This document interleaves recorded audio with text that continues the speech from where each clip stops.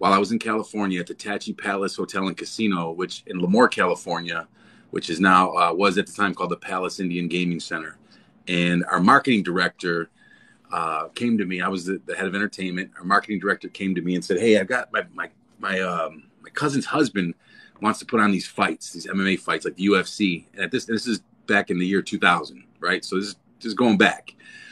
And he said his name's Reed Harris, and he's a mortgage guy, and he's got a matchmaker buddy that he trains with, Scott Adams. He fought in the UFC. And they got this guy, Chuck Liddell. He's like this crazy kickboxer guy. And I'd seen Chuck fight at Table Mountain in the IFC for Paul Smith. He beat Steve Heath. And basically we had been doing concerts and putting fights on in boxing.